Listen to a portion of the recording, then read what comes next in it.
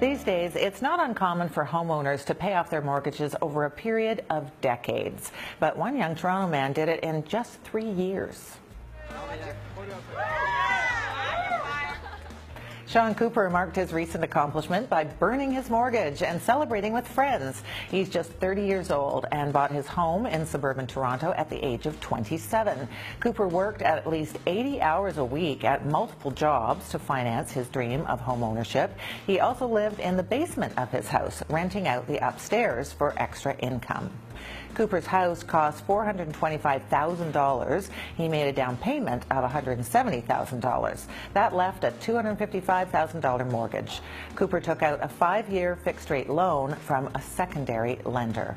Sean Cooper is a personal finance writer, and he joins us now. So, Sean, congratulations. Well, thank you, Diane. It's a pleasure to be here. That's fantastic. But now, a $170,000 down payment, and you were only 27? Where did all that money come from?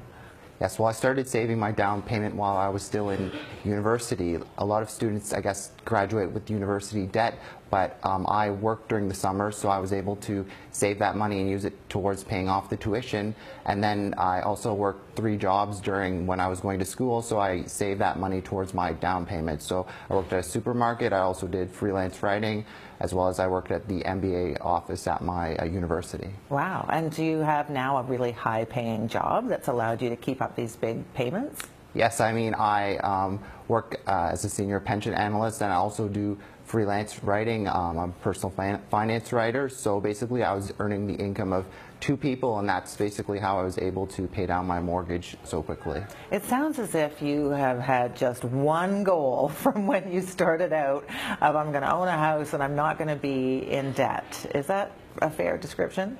Yes, I mean, home ownership was, of course, the first goal. Since I was younger and my parents owned a house, I've always aspired to own a house. And I guess with how expensive houses are these days, I didn't want 6 figures of debt hanging over my head. I mean, my mortgage is over $250,000. That's a lot for one person to handle. So my goal was, from a risk management perspective, to get rid of the debt as soon as possible, because you can't really depend on having a job for life with the way the economy is. So I didn't want to have to worry about if you know, I lost my job, what I was going to do with my mortgage. So I wanted to pay it down as soon as possible and get rid of that stress. But have you been able to have any fun these last 3 years, Sean? I mean, it just sounds like you've done nothing except work. Well, I do make time for fun, because I definitely think it's important to have a work-life balance. But I mean, of course, I haven't had as much fun as a lot of people my age, but I was just so determined with this goal that, you know, I set my priority of getting my mortgage paid down, and I still made time to hang out with friends and, you know, a couple evenings a week, because, you know, it wouldn't be healthy to, you know, work all the time and not have any fun. Yes, all work and no play makes Jack a dull boy, my mother used to often say. But now, I don't know whether you're aware of this, but your story was posted on CBC.ca, our website, and it has been one of the most viewed and most shared stories. People just seem to be fascinated with this, I guess partly because you're so young and that you've been able to have this accomplishment. 14,000 shares on social media. But the comments are really split between people who are praising you and thinking you're just amazing, and people sort of criticizing you. What have you looked at some of the comments yourself?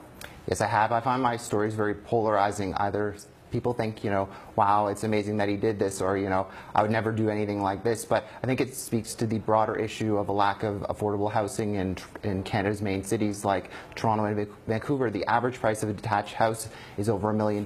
So, you know, for one person to afford a house like that, it's pretty crazy. I mean, they recommend that you spend 35% of your income on housing costs, and I just don't think that's realistic. So, you know, if you want to have your mortgage paid off at a decent amount of time, you have to go to, you know, these extreme measures like working crazy hours. I mean, it would be nice. The government seems to, you know, want to make more ways for Canadians to borrow money. Like during the election, they were talking about increasing the home buyers plan to $35,000, or making it, like the Liberals were talking about, making it easy to borrow money. But that doesn't really address the issue of housing affordability. It's just getting Canadians more in debt. So I'd like to see something related to, you know, helping millennials and first-time home buyers afford homes, because it's just getting out of reach in Canada's biggest cities. Now, are you still living in the basement and renting upstairs?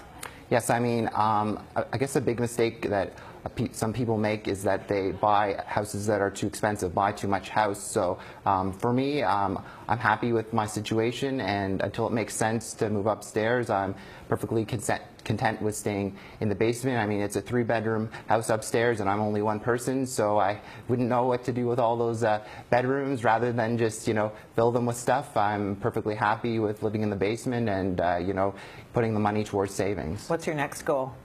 I definitely like to, you know, travel more and have more of a work-life balance, concentrate on my social life, and, you know, maybe get married one day, but, you know, that's out of my hands. It happens when it happens. I would say you're going to be quite a catch, although your wife might want to have a little bit more fun along with you. Definitely. Great to meet you, Sean. Thanks for coming in. Thank you, Diane.